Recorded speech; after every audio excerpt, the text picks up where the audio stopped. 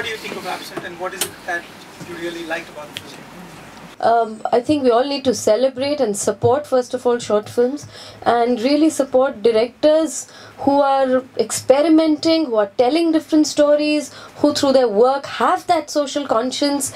And all of this will only survive when there are more viewers, when there are more people who will, watch them and sort of endorse them and encourage them. So I think Absent is in that line of short films that are now coming out, and I guess that's why we are all here. Any difficulties in particular when you were shooting this film, because it has to be one take?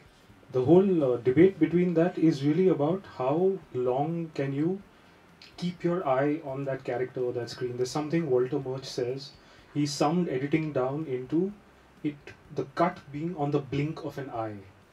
So I just thought with this particular story, I was spoiled because I wrote it with Vikas in mind. I've been wanting to work with him for a long time, and I knew he would be able to do it. As an actor, how are you able to emote so strongly for 29 times, particularly when it's a one-take shot? I lined it up to be hanged.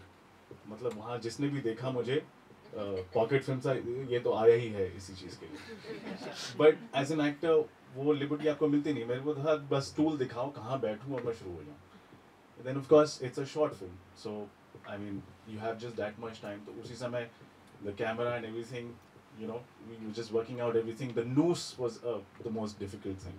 So how long did this shot take? How many hours? And so how did you maintain your mental composure?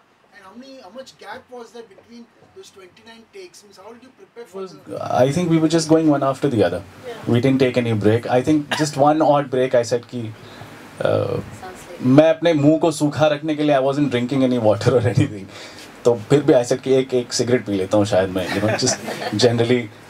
नहीं तो take after take वही monotony वाली बात आ जाती है. तो I thought कि let's just, but yeah, I mean we just kept at it, and and nothing like what kept me going. वो उतना मैं सोचता नहीं हूँ. Railway trains and buses, they can show these short films in them, and more publicity will come. Taxis, we've shared our content with the TV show I already told you about. So we are putting this content out.